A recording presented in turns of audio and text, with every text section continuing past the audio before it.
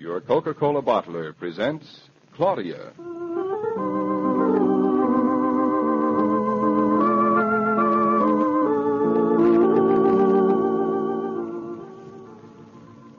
Claudia, based on the original stories by Rose Franken. Brought to you, transcribed Monday through Friday, by your friendly neighbor who bottles Coca-Cola.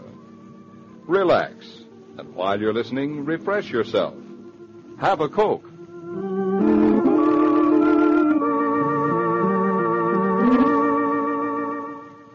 And now, Claudia.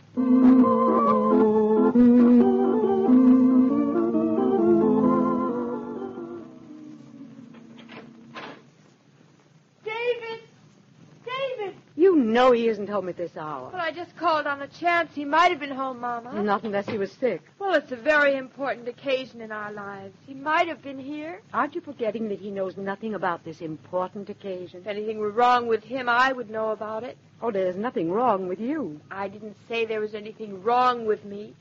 Only if David were going to have a baby, I'd know about it. David were going to have a baby, the whole world would know about it.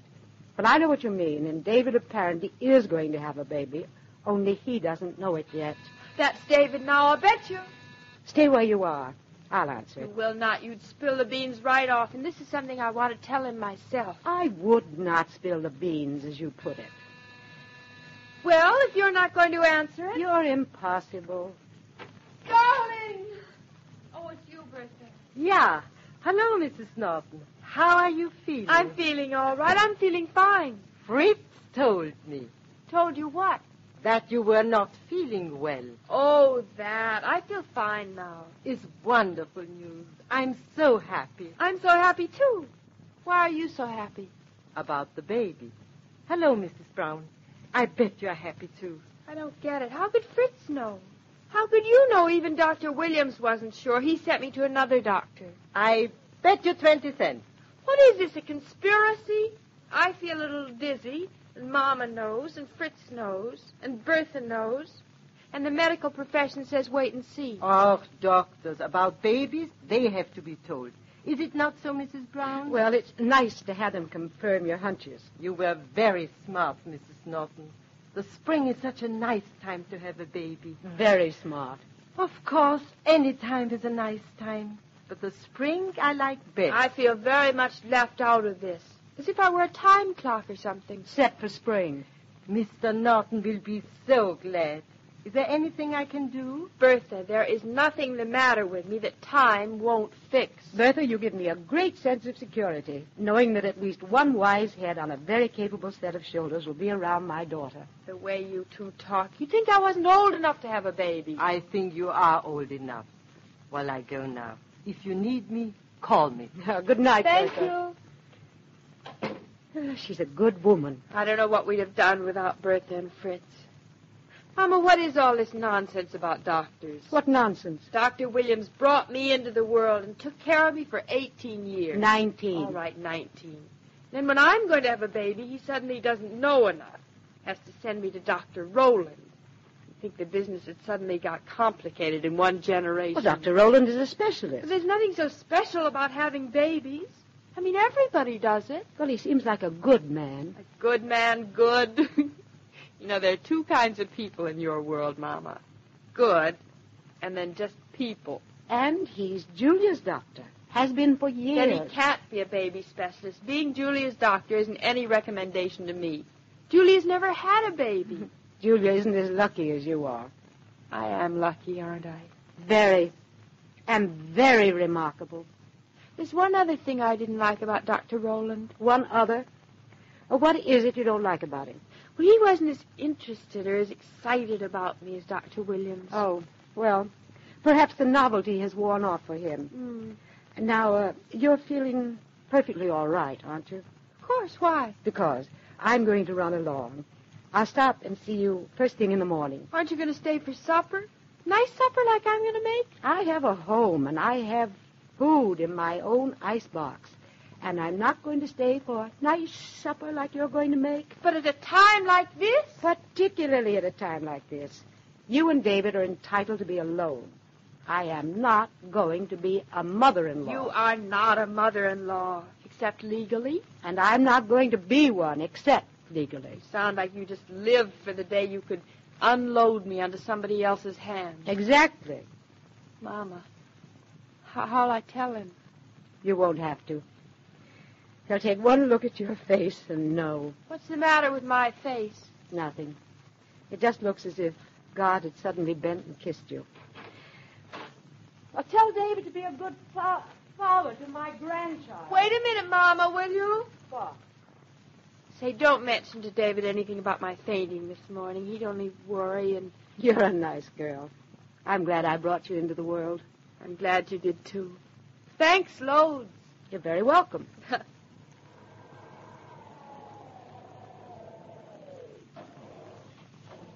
Well, hello, Mama. You just arriving? I'm just leaving. Oh, change your mind. My mind's fairly made up. I have decided not to be a mother-in-law. You two girls look like you've been up to something. I haven't been up to anything. Well, she wouldn't stay. Don't you even kiss me? You don't deserve it. Where were you all afternoon? I tried to telephone you from 4 o'clock on, but I was out. What'd you want? I gathered you were out. I don't know what I wanted. It wasn't very important, I guess, but when you didn't answer, I got worried. That was nice. It wasn't nice. Where were you? Guess. I know you went to the auction sale, but after that, where did you go? Say, what did the bookcase bring at the auction? I'm not even interested in the bookcase. Just what are you interested in at this point, may I ask? What makes you think I'm interested in anything? You didn't buy the bookcase back again, did you? I didn't. You have a funny look. Mama said you'd see it. What kind of a look? Very guilty. That's not the right answer. Come on. Out with it. I can't come out with it. You have to guess. Is Mama in on this, too? Very indirectly. I knew I shouldn't have trusted you two out alone. Now, what have you bought this time? I haven't bought anything. It was a gift. Oh, a gift. You did go to the auction sale. No, this was a private party. A very nice man. Another white elephant, I suppose. Not an elephant. You're getting close, though. A private party, a very nice man, not an elephant. Say, what is this, 20 questions? It shouldn't take 20. Well, I don't feel like playing games. How much did you pay for it? I got it on the installment plan. Payments to be made for as long as I live. All right. Where is it? Oh, it won't be delivered for ages. Now, look, darling, what is all this mysterious business? David, can't you guess? Look, dear, I had an awfully long day. Now, stop clowning. David, this scene is all wrong. I'm not clowning. Darling, there's tears in your eyes. What is it? Oh, David, it's because I'm so happy. I'm so happy I can hardly breathe. I'm probably being very obtuse. Look, darling, begin at the beginning. The very beginning? No, not at the very beginning, just at the beginning. The beginning was that I loved you, and you loved me. Now can you guess? Darling. Yes. You're fooling. I'm not. Well, why didn't you tell me before? I didn't know before. You mean it all happened while I was downtown today? Yes.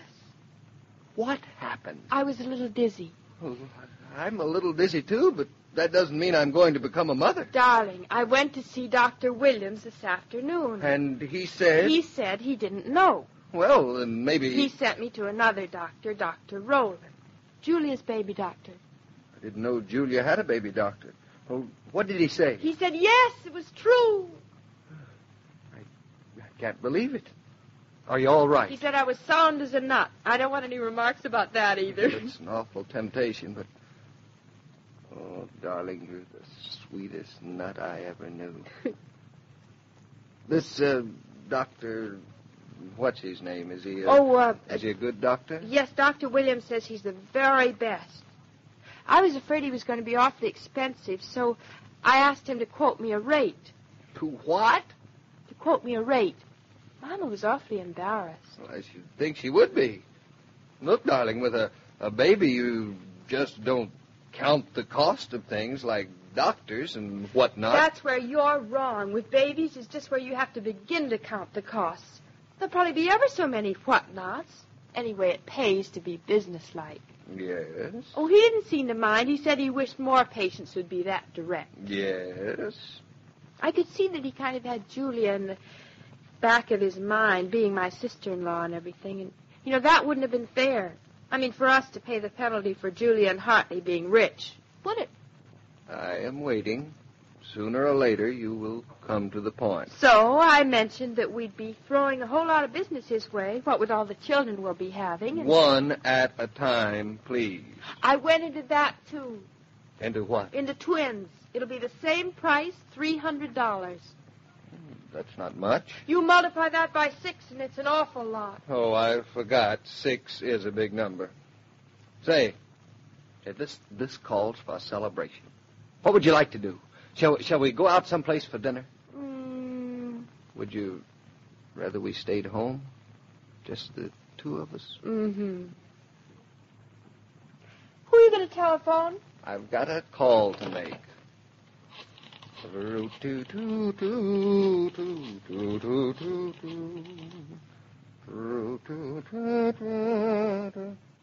Hello? Hello? Yes, it's I. Now, I want you to listen to what I have to say. I have a bone to pick with you. Oh, you sound so manly. Is that Kelly you're talking to? I am not talking to Kelly. I'm talking to your mother. Yes, that's what I said, Mrs. Brown. A very large bone to pick. What are you, an unnatural mother? Your daughter is going to have a baby, and you run gaily off without a thought in the world. A wolf wouldn't do a thing like that. No, and a duck wouldn't either. You're awfully zoological about Mama. So, you don't want to be a mother-in-law. Well, that's just too bad. This is one son-in-law who won't let you evade his responsibilities. No, I say Figaro to your lamb chop. I say throw it back in your icebox and come over here and have supper with us. What do you think we want with you? We're going to spend the evening alone, the three of us. Goodbye and hurry along, Grandma. Now, I gave her a piece of my mind. Doesn't want to be a mother-in-law, doesn't she? I'll learn her. Darling. What? You know, our baby is going to have the sweetest, the most understanding, the kindest, the gentlest, the most wonderful father a baby ever had. I was smart to have picked him out.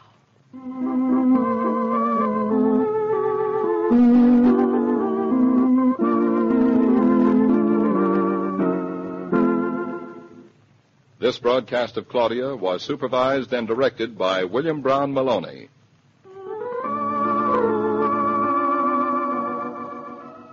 When Dad and Brother want a breather in the course of the day's work, they stop at the familiar red cooler and have an ice-cold Coca-Cola.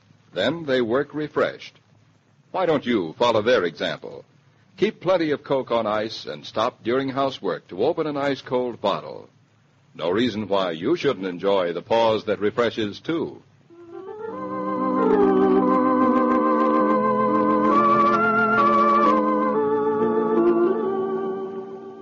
Every day, Monday through Friday, Claudia comes to you transcribed with the best wishes of your friendly neighbor who bottles Coca-Cola. So listen again tomorrow at the same time. And now this is Joe King saying au revoir, and remember, whoever you are, whatever you do, wherever you may be, when you think of refreshment, think of Coca-Cola. For ice-cold Coca-Cola makes any pause the pause that refreshes.